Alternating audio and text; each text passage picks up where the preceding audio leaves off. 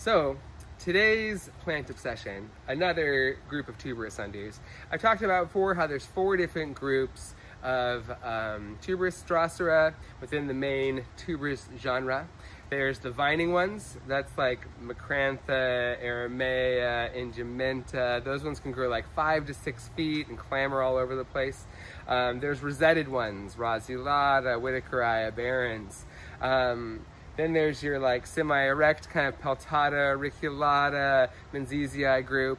And then there's the stolonifera complex. And they're a little more difficult to summarize, I would say. This is a classic stolonifera there. This is probably, I just have this very special place in my heart for this group of sundews. They're just so beautiful and magical, unlike any other sundews.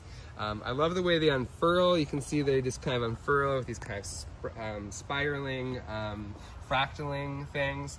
They also can sometimes have like their own very strange like jelly on the new stems as they're opening up, which I always have a hard time finding when I want to talk about it, but I've seen it many times. And the mucilage is also really thick. The mucilage is what we call the sticky glue on here. And most sundews, it would just kind of get all over your finger and stay on there. On this, it mostly sticks to the leaf, which I think is because it gets rained on so much. These are winter growers in Australia. They'd be getting rain all winter long, just like we do here. And so I think the thicker mucilage probably keeps that from being washed away. Anyways, stolonifera comes in a few different forms. That's the mini form, but there's also a giant form that gets closer to a foot tall. I don't see it around here yet. Maybe it's not up yet. And then it used to have a whole bunch of different subspecies. There were stolonifera subspecies this and subspecies that.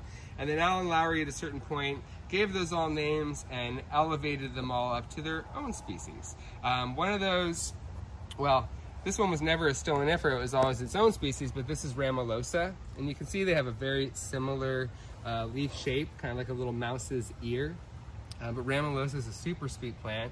We have 2 different forms of that, a white flowered and a pink flowered. That's the pink. The white is actually right here. And we've grown this one for like 30 years. That's a very, very compact white flowered plant. Maybe someday someone will call that its own species because they are quite different. But that's not my job. The other one is Parecta, which makes straight stems that stick straight up, usually non-branching. They are branching now because we're getting this huge show of flowers on them. Like mini tuberous Drosera, their flowers are sweetly fragrant, like jasmine, which is just so amazingly and special. Here's another regular stolonifera, beautiful little red and green Christmas stolonifera coming up right there.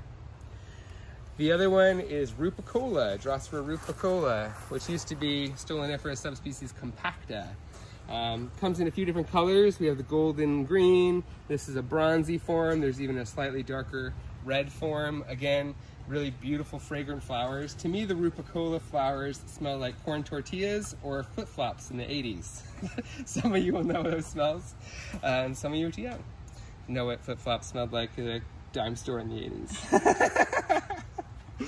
Anyways, that's mostly the complex. The only one I don't have here is prostrata, and that one's very thin and lays perfectly along the sand and does not raise up at all. Very different, but it's also probably one of the more finicky ones to grow, and so I think at some point it shuffled away on us, but sometimes things do.